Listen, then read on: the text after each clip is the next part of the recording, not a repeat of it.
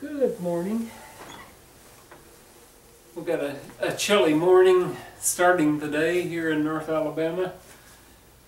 It is springtime, they say. The calendar says it is. Welcome back, as I said, and we're going to do lesson 15 if you're keeping track. Lesson 15 is about Pentecost, P-E-N-T-E-C-O-S-T, Pentecost, and the book of Acts, Acts of the Apostles, as some call it. After Easter, in some of the churches that I have attended over the years, there was a Sunday service called Pentecost Sunday. I was unsure of the meaning of the service, as you may have been or still are.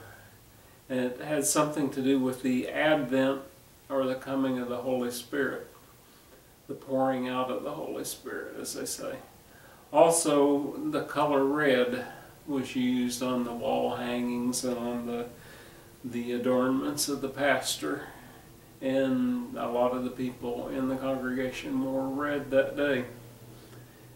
The red is fairly easily explained. It was representative of the tongues of fire that the Holy Spirit was represented by on Pentecost Sunday. A little bit of research revealed that the day of Pentecost is 7 weeks, 49 days after Easter, so it's a total of 50 days counting Easter Sunday. 7 weeks, 49 days plus Easter. Pretty well covers the waterfront.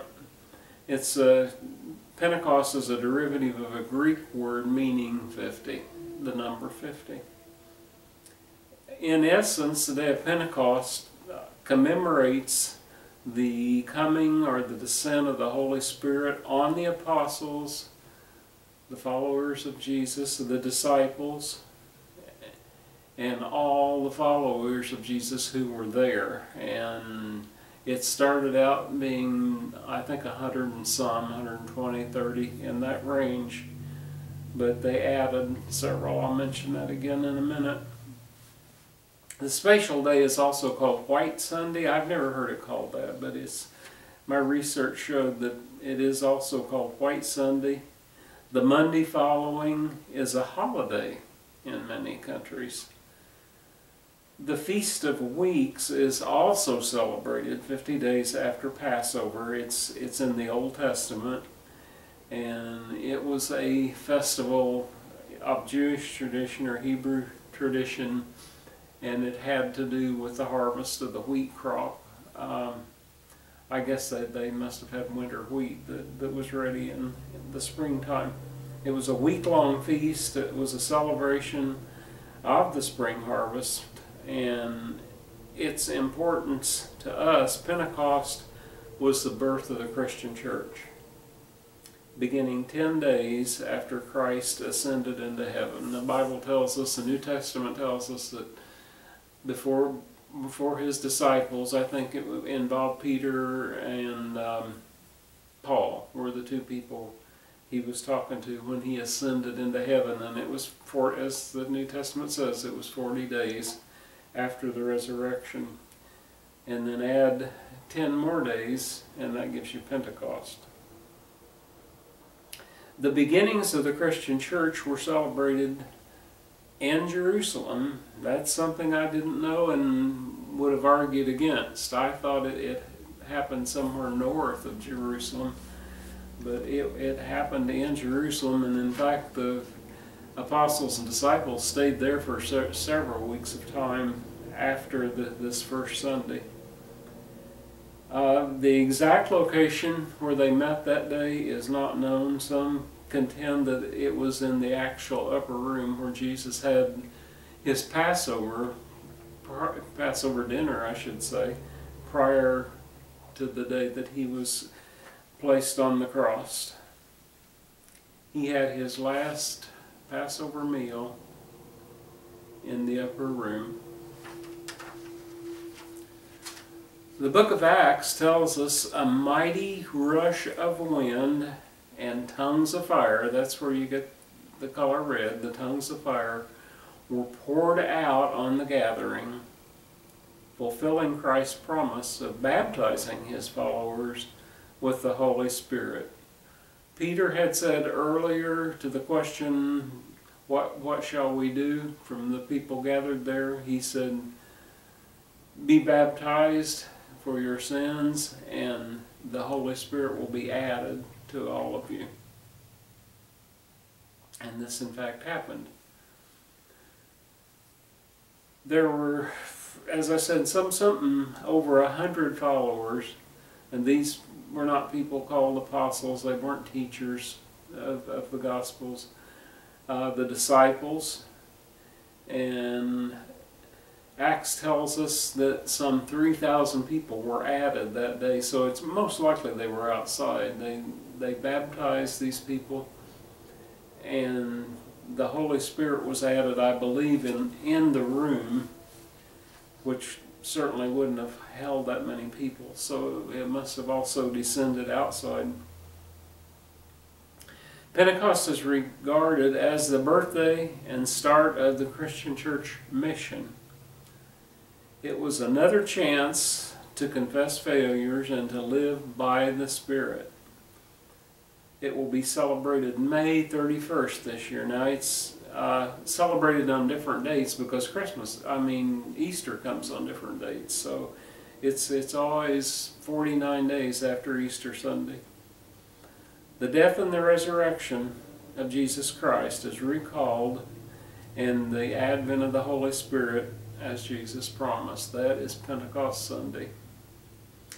The Orthodox churches, the Eastern Orthodox Church, the Greek Orthodox Church, have Pentecost Sunday, but it's on different dates. They're on a different calendar for Easter Sunday, so therefore their date for Pentecost Sunday is different than ours of the Protestant persuasion. Acts, the book of Acts, or the Acts of the Apostles, is a history of the church, with the key players are Paul and Peter, and their establishment of churches initially in the Greek and Turkish areas of the world. Much of Acts chronicles the establishment of these early Christian churches in the major cities and around the Roman Empire, Greek and Turkish empires. Those cities had followed pagan gods and goddesses before Jesus' apostles and disciples brought the good news of Christ, or the Gospels. That's what the Gospel means. It's the good news. As a reminder of the many hardships associated with coronavirus, I'm going to talk about something else here for a second.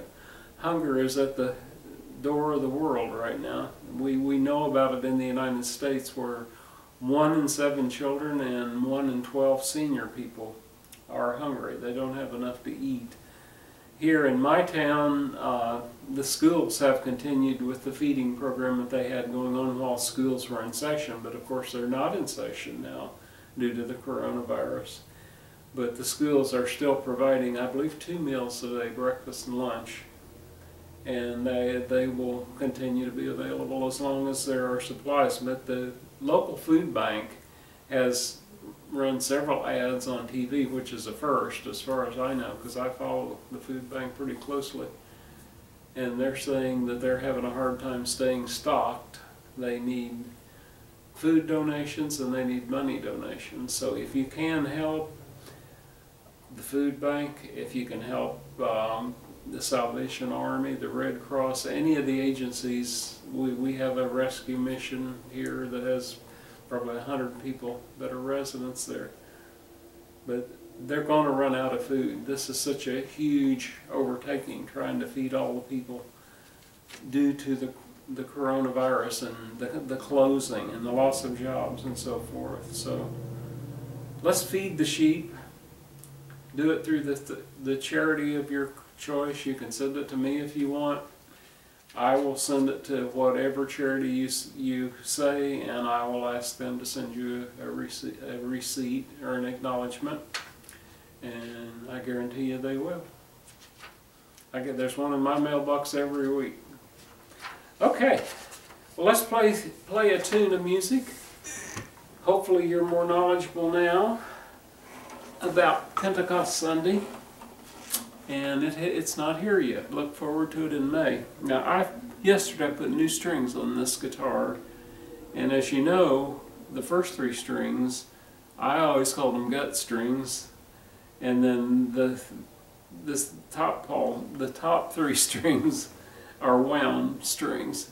And for about the first week after you put them on, the guitar won't stay tuned.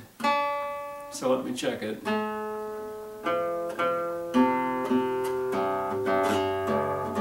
Not bad, okay?